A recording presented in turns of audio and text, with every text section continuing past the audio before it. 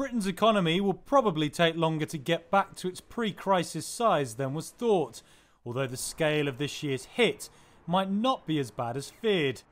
That's according to the Bank of England Thursday. The British Central Bank forecasts the economy could recover to pre-crisis levels by the end of 2021.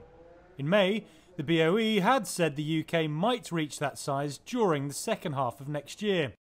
Although it believed the economy might take longer to recover than thought, the bank's projections for 2020 are not as grim as they were in May. Unemployment is expected to peak at 7.5% at the end of this year, lower than the BOE's last estimate of just under 10%. The overall UK economy is on course for a 9.5% drop this year, the BOE said. It would be the worst performance in 99 years, but not as severe as the 14% plunge the central bank called in May. That would have been the worst in more than 3 centuries.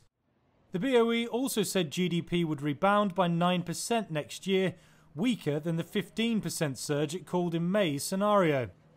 The bank also announced it will make no changes to its huge bond buying programme or its key interest rate, which stands at just 0.1%. They warned it could hurt the balance sheets of banks if it took interest rates below zero. After the BOE's forecast, the less pessimistic tone for Britain's economy saw sterling strengthen to a new 5-month high against the dollar.